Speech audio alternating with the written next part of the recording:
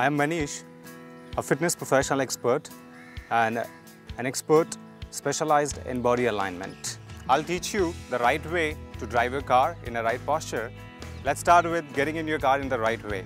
So, you can take support of the steering or door and you then push your hip back to the seat and then you can pull your legs in.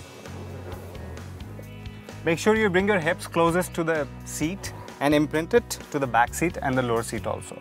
Place your spine comfortably to the back seat, not too back, not too in front.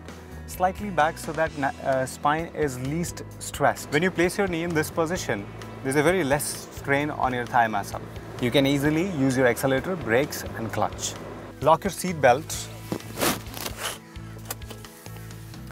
It keeps you safe and alert and tight. Make sure that your body is in contact with the seat to its maximum, because the seats are designed in a way that if you use it properly, there is very less strain on your spine and your hip muscle, and there is a proper blood flow to all over your body. Make sure you adjust your seat in a way that you build a 90-degree hair.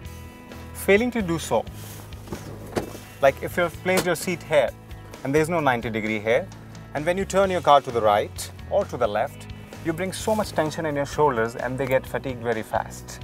So, we advise you to go and build a 90-degree hair. Once you have adjusted your seat properly, the best way to check your posture at regular intervals is through mirror visibility and the visual of the speedometer. Please switch on your music system. That's the best way to beat your stress. And if you're driving for longer durations, make sure you stop by and stretch. Stretch as in just mild stretches, like head up and down. Maybe you can use your car to do this.